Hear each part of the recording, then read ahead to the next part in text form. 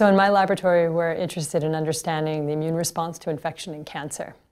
In particular, we focus on T cells, and T cells are important because naive T cells are able to recognize antigens from virus-infected cells or tumor cells, and in response to those antigens, they will undergo vigorous clonal expansion, where even a single naive T cell can turn into hundreds of thousands of cells over a few days.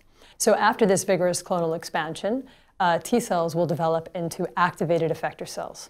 And these effector T cells are important because they are the ones that are directly responsible for killing pathogen-infected cells or tumor cells. Now, after the infection is cleared or the tumor is controlled, what will happen is the vast majority of these effector T cells will die, and what will persist over the following weeks is a stable population of long-lived memory cells. And these long-lived memory T cells are important because should you become reinfected or should your cancer come back, these long-lived memory T cells can respond again and turn into a population of secondary effector T cells where they can kill the infected cell or the tumor cell, and the process will begin. So from the standpoint of human health and vaccination, effector cells are very important for directly controlling pathogens and tumors, and long-lived memory cells are important for conferring long-lived protective immunity should you become reinfected or should your cancer come back.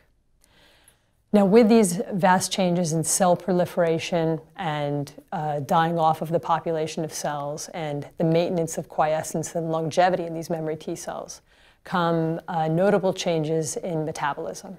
And these acquisition of different metabolic pathways in these cells is critical to not only afford their function, but also to promote their survival and their persistence.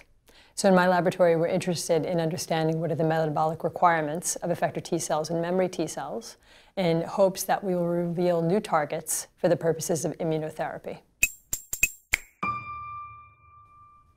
To study what the different metabolic pathways were in effector T cells and memory T cells, we have to do a few things in the laboratory. First, we have to generate these different cell types, and we can do that by blending both in vitro and in vivo approaches. And then once we actually have these cells isolated, we can start to look at their metabolism again in a variety of ways. One of the ways we can do this is measure aerobic glycolysis in these cells. Aerobic glycolysis is one ATP generating pathway in these cells.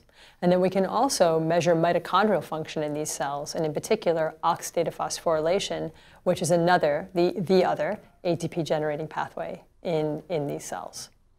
To try to begin to understand how those distinct metabolic phenotypes of those two pathways that exist in these cells relate to mitochondrial morphology, we can also use cells that have green fluorescing mitochondria and then look at those mitochondria shapes on by confocal microscopy, or we can actually look at the mitochondria at a deeper, more ultrastructural level by using electron microscopy.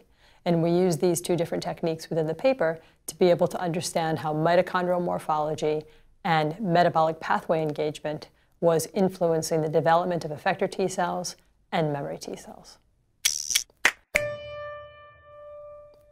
One of the most striking things that we observed was that effector T cells and memory T cells had completely distinct mitochondrial morphologies.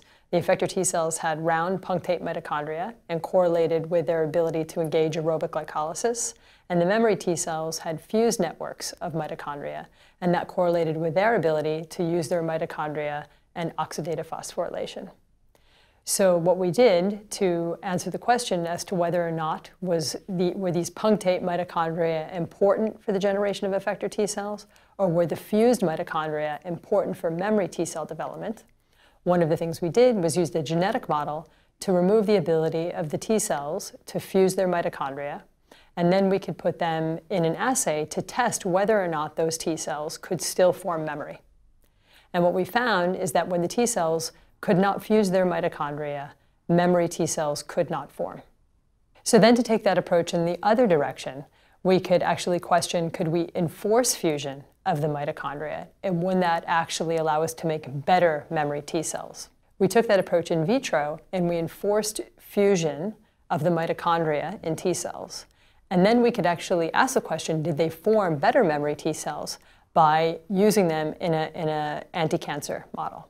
And what we found after using those T cells in that model was that not only did we have better persistence of those T cells, is that they would also confer better protective immunity against the cancer.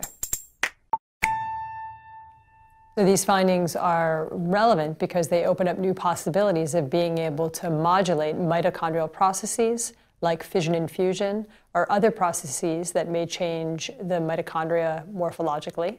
And that will allow us to target these new pathways to alter immune cell function.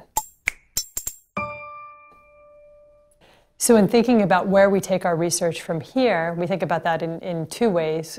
First, about how we're continuing the research in the laboratory. And for now, we're actually looking at how these structural changes within the mitochondria and how different proteins expressed within these organelles influence structural changes that influence how the cells engage metabolic pathways. That's a big part of our ongoing research. But then in another way that we are continuing this line of research is actually trying to collaborate with companies and other clinicians to be able to see if the things that we have found and others have found now in modulating metabolic pathways within immune cells, if we can actually translate this into humans and make better therapy. We hope you have enjoyed this video, and for more videos go to freqphysics.com.